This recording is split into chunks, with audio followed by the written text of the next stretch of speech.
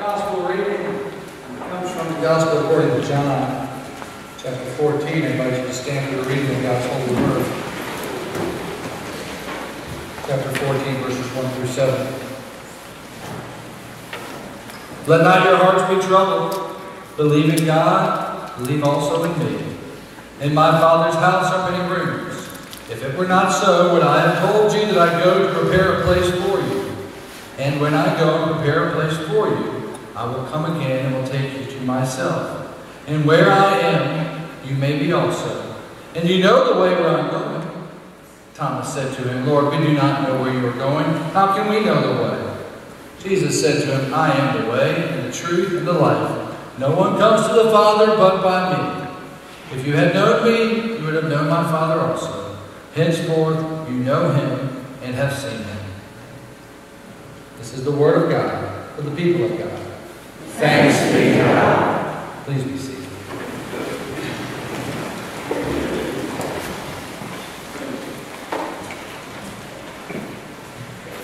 May God's blessing be upon us. And may God protect us from the enemy that would try to steal this word from us. Amen.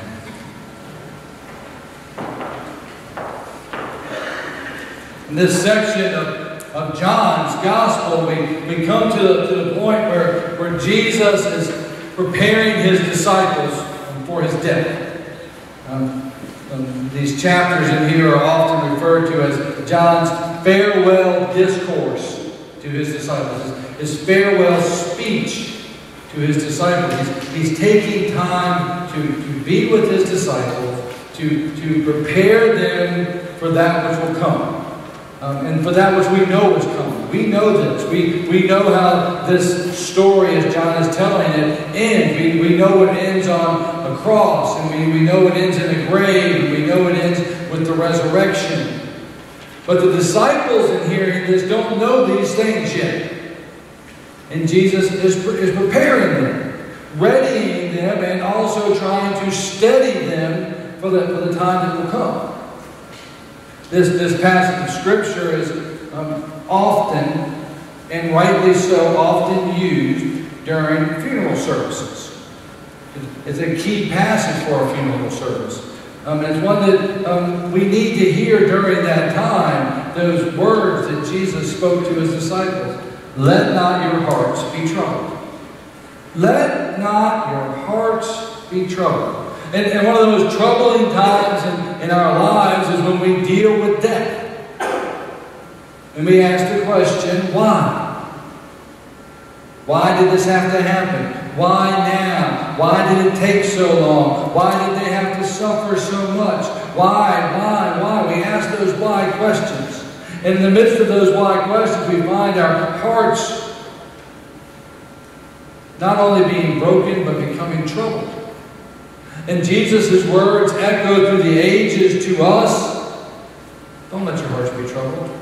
Do not let your hearts be troubled, he says. Believe in God, believe also in me. And we hear these words, and we know that in the midst of our brokenness, something better is being prepared for us. Something better has already been prepared for us. Jesus says that. Again, I'm just going to read it. In my Father's house are many rooms. If it were not so, would I have told you that I go to prepare a place for you? And when I go and prepare a place for you, I will come again. I go and prepare a place for you. A prepared place for you. Now, those times when I travel up and down the interstate, I'm always impressed by the billboards that are trying to get me to do something that I don't want to do. But I'm also impressed by those billboards that are just directing me to do something that I actually do want to do. And that's to stop and take rest. Those billboards that are out there for hotel rooms and motel rooms, a place to stop. And all of those places are in a way saying, we have a place for you. A place for you at the right price, with the right amenities. This is free Wi-Fi now is a big one. A swimming pool is a big one for us with children, and an indoor swimming pool is really important for us with children, especially during this time of year. So we're looking for those things that have been prepared specifically for us on our journey. And the billboards are all over the place. And now with the advance of technology, sometimes we can even go on our smartphones and put in things. And I'm looking for a specific place to stop with these things. That somewhere along the way, through marketing genius of people, they know exactly how to reach my particular family because a place has been prepared for me. A place to rest, a place to put my luggage, a place of safety, and a place that costs the right amount of money. People right now are working on this for all of us, so that when we're on the road, they'll know how to take care of us, and certainly they'll know how to take our money along the journey. And when we think about that these are people that don't know us, have never met us, but all they want from us really is an exchange of money for us preparing a place for us. How much more is Jesus Christ doing for us? If someone who just wants you to come and stay for the night is preparing a place for you in such a way, how much more is Jesus doing for you? If someone is doing this just for the moment, just for a few hours in the room, it's one of the things about staying in a hotel for one night that always upsets me. You can't check in till 4 o'clock and you have to check out by 11. I don't even get a full day in there. There's a racket going on here. It upsets me every time. How much more is Jesus doing for you when He's preparing a place for you, not for a few hours, not just for a few moments, not just for a day of rest, but for all eternity?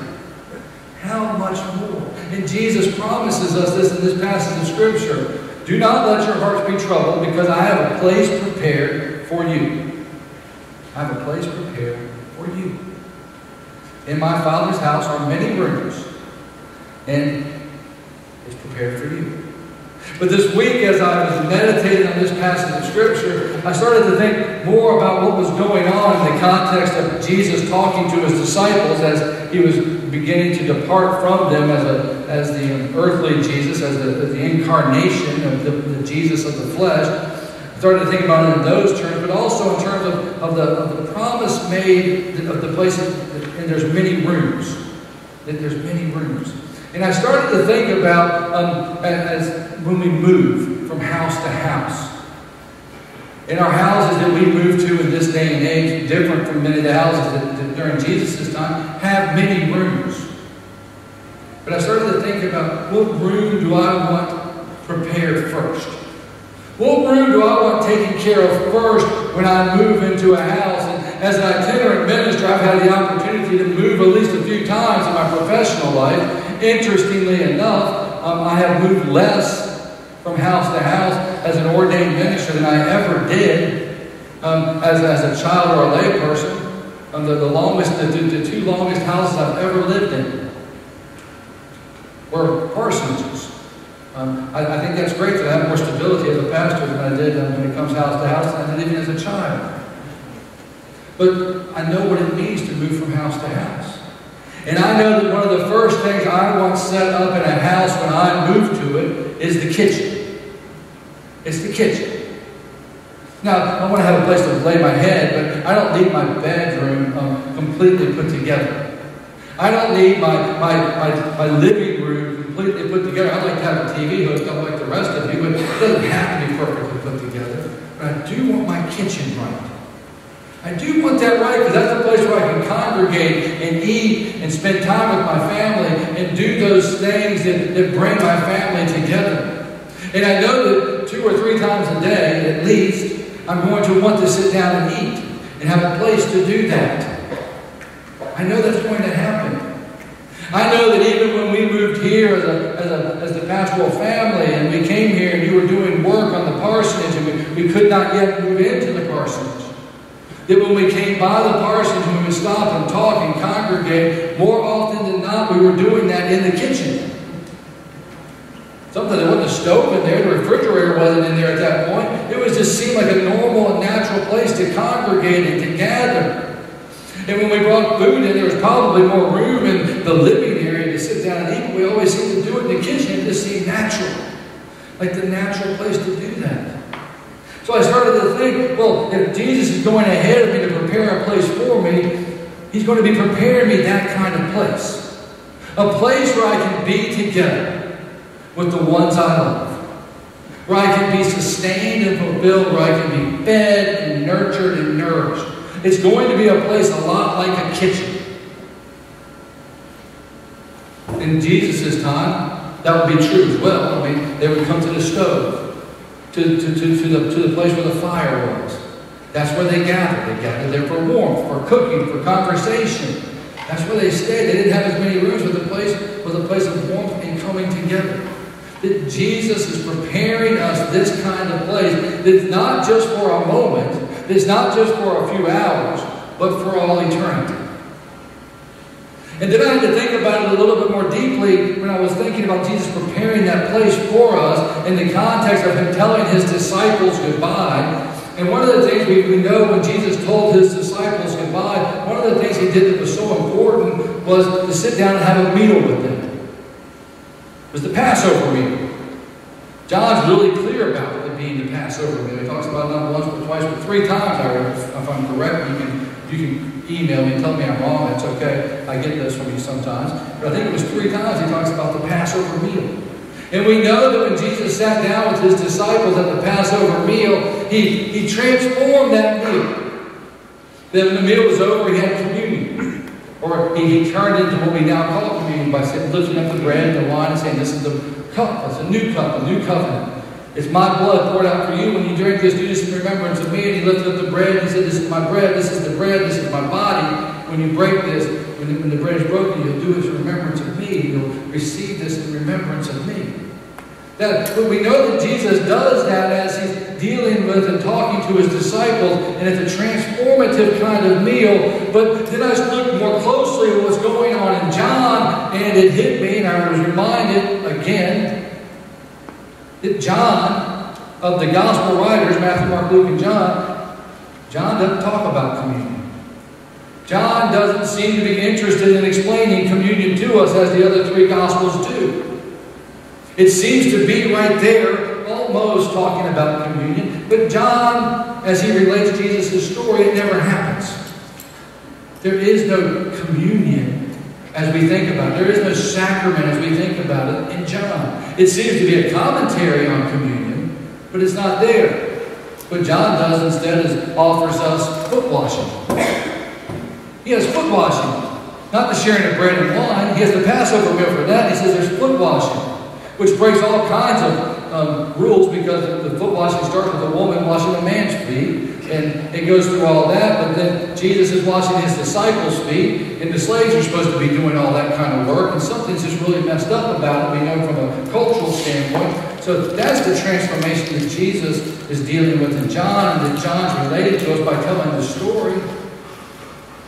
He's transforming how we live. Not just how we partake and participate in one particular meal. He's saying, yes, there's communion, but the communion that we want to do is we want to come together in a place that's been prepared for us, share together in these things, be it a meal, be it a foot washing, but share together, more importantly, in the ways of the heart, in the ways of life, because Jesus recognizes clearly that something is troubled about our hearts. That our hearts are broken. Even before Jesus passes from this world, He knows His disciples are going to have trouble. He knows even in the midst of that going on that there's trouble. And I know, and you know, that those troubles have not gone away. We know each other well enough now that we all have our troubles. That our hearts are troubled.